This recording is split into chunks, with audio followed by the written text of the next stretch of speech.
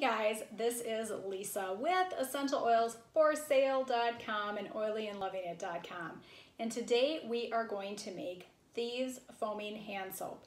It is super easy. I've been making it since 2014, and Young Living does have a Thieves Foaming Hand Soap that you can purchase, but with how often we wash our hands, it's much more economical to just make it ourselves. And like I said, it is super easy. It is 2 ingredients, 3 if you count water.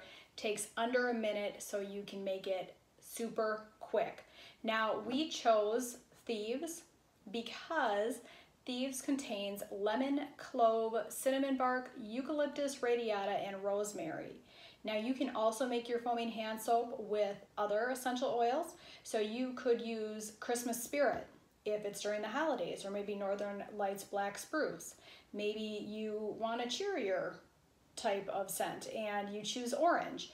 But we have made the Thieves Foaming Hand Soap, like I said, since 2014.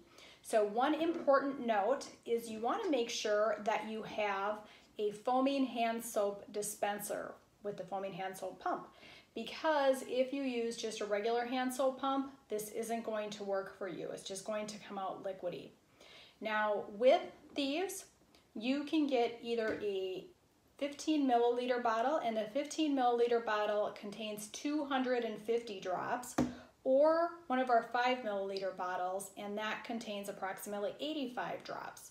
If you don't already have Thieves, you can go to EssentialOilsForSale.com.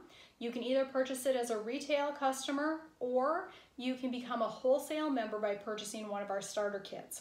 We have both a premium starter kit and a basic starter kit. The premium starter kit does come with Thieves, so you'll already be set. I also say please check out the Essential Rewards program because it is amazing. The basic kit is just $35. It comes with Stress Away, which is a wonderful oil, and it comes with some other items. Again, be sure to add Thieves so you are ready to make your foaming hand soap.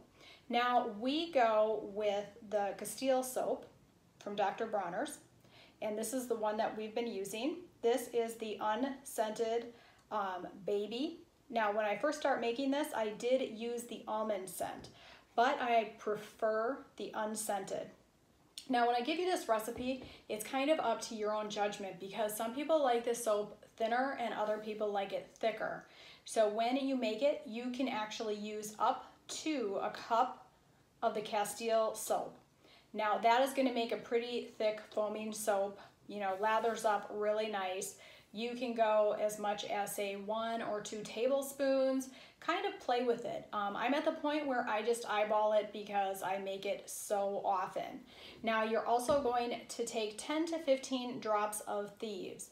So you're just going to dump that in and then fill it with water. Now like I said, I've been making this since 2014. I haven't had any problems with dry skin or dry hands from making this, but if your hands tend to err on the dry side, you can always add 1 to 2 drops of vitamin E. So here I go. I just eyeball it. I add about that much of the liquid Castile soap. Like I said, 10. 1, 2, 3, 4, 6, 7, 8, 9, 10 is what I do. And I usually just have this under the sink, under the reverse osmosis, and fill it up, but we're not by the sink, so I fill it up here. One thing to note, leave room at the top because you are going to put this on. So if you fill it straight up, you're going to put it in and it's going to go everywhere. Again, right now I just don't want it to go everywhere. So just put that on.